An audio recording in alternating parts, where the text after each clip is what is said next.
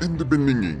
In the beginning. In the beginning. Ah, screw it. In the start. Lucas created the terrain. And then Lucas said, let there be light. And so there was no light. And he was sad and depressing, just like his life. Now hold on. My life is not that bad. I mean, just look at this epic bottleflip I can do.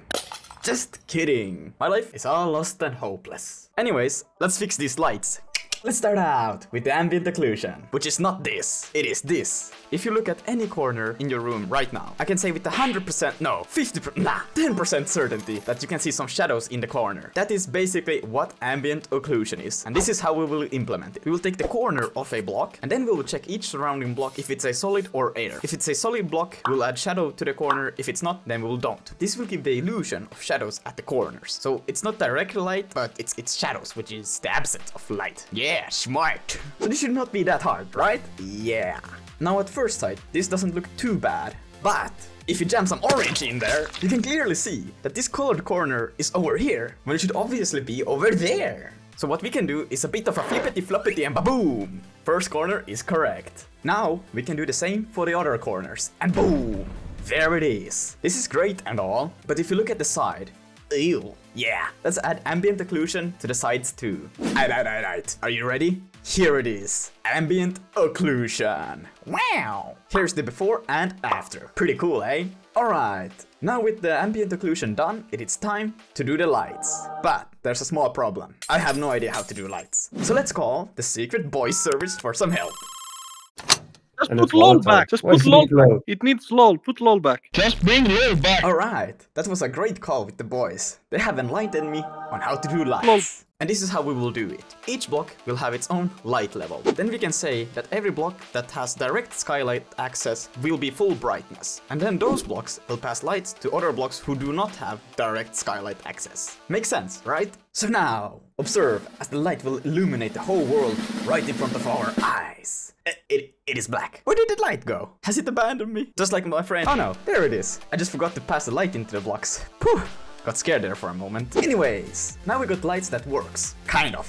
Those shadows down there should not be that dark, because light should be passed to other blocks, remember? But we can debug this by, instead of just passing light, we'll put stone blocks where the light should go. And so now, if we place a block down here, we should see blocks being spawned around it. Or not. But if they're not here, where are... Ah, there they are. Well, that's not good. Aha, I found the problem. Believe it or not, I was trying to do math. Anyways, now with that fixed, the light should fade. And it does. A bit too dramatically though. You can't see shit in here. But as much as I love not seeing the mistakes I make, I still had to fix the darkness to a minimum light level, so we can at least see something. And I don't know if you noticed, but we also got some delightful chunk border darkness going on over here. It happens because currently chunks don't know the existence of other chunks, so they automatically put dark faces at the border of the chunk. So to fix this, we will let the chunks know it got neighbors, so they can ask each other, hey, neighbor, what's up? Should we put dark or light here? And boom! Problem solved. But wait, there's more. You have probably noticed that when we go inside of a chunk, we see all of these extra faces, which we should not. Now with this neighbor access, we can also ditch those useless extra faces inside of the chunk. So let's get rid of those extra faces. Top and bottom, gone. Left and right, gone. My turn. Avocado cadabra. Front and back. What the fuck? Boom. Gone. All of the extra faces are gone. This tiny optimization increased the frames per second from 1000 to 3000-ish. Alrighty. But now with the extra faces gone, it's starting to look pretty. Forget what I was saying. It appears that we have gained the power of X-ray, which makes finding the hidden resources that we don't have in our game way too easy to find. So let's fix this. All we need to do is, when we break a block, we add the chunk itself and its neighbor to a dirty container. Then we can look inside of the dirty container and see if we got any dirty chunks that should be updated, and then rebuild those chunks. And boom! No more Ribbit Moon when we dig into a new chunk. Instead, what we got is this light that appears out of nowhere when we dig down. At this point, I started to question myself. Will I ever become a good programmer? No matter what I do, it only seems to be making things worse. I'm not fixing bugs, I'm creating them. So I did a post asking you guys if you wanted to see the fuck-ups. And, well, I guess you guys want to see them, so I don't really know what I'm doing. Oh, is this at the border of a chunk? So now you should have this... What the fuck? It thinks that everything is dark. And if I break something... Okay. Oh, this is what I just need to do and it should work. I'm pretty confident in my skill. Look at this. How? Oh, wow.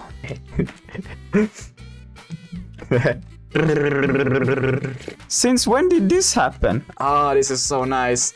Oh, that's not nice. That's not nice either. What happened? I broke it. But how broken is it? It's very broken. But finally, after many days and nights and a lot of errors, we finally got the light working properly. And I think we got time for a bonus, you know? And you guys wanted a player, so let's add that. First we'll start out by creating the UI. And for that we will need another pipe line. Pretty sure that would have fixed it. And then I don't even need these ones. Why? Fuck, I have problem. And then, flawlessly, I have created the UI. Anyways, I changed it to a crosshair, so now we can do a 360 no scope. And of course, we also need a hotbar. And yep, yeah, if you can't tell, that's a stone block. So now we can save it, ship it, load it, and it is upside down. Huh? Fixed it. There's just a few other small inconveniences, but yeah. I would say it's a pretty solid looking UI. Let's see what you guys think. That stone item could have some outline so it doesn't look like a smudge. Oh, there's a stone item in the hotbar. I didn't see it. What do you mean you didn't see it? It's right there. Nah. Okay, I will fix it. Oh, that there. You can't complain that you can't see the stone. No, all we need is a hand. And, you know, I just got the right... Wait, no. And I just got the right hand for it. Almost perfect. Boom. I mean, boom. Look at that sexy hand with a cube. Also, you may be wondering, how can you switch between blocks? Yeah, you don't. Anyways, for our player we also need physics. And it's pretty simple to add. All we have to do is to apply gravity. And just like that, we are speedrunning straight down to hell. Or so I thought. For a while it seemed like I was reaching my destination.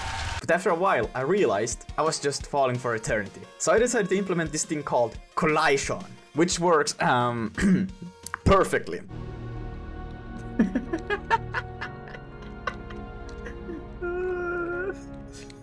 Now we're 2 blocks high, or actually we are 1 block high, but you know, it's the worst from my perspective because I'm short. But after getting it working, I shared some progress with my friend and yeah, seems like I invented some new laws of physics. Yeah, I'm smart like that. But yeah, after all this, we finally got a simple player working. But before you go, I have a secret I want to share with you. I like you. Wait, that is no secret. It's right there in the description of the video. Anyways, the secret is that I will start to do some assembly videos for a while. But don't worry, more Vulkan stuff is coming. I just can only focus on one thing at a time. My brain is single-threaded, just like my Minecraft clone. Which is something I should probably change, among some other things. Alright, leave a comment on what you think about assembly, maybe what you would like to see. And yeah, let's make something cool in assembly too.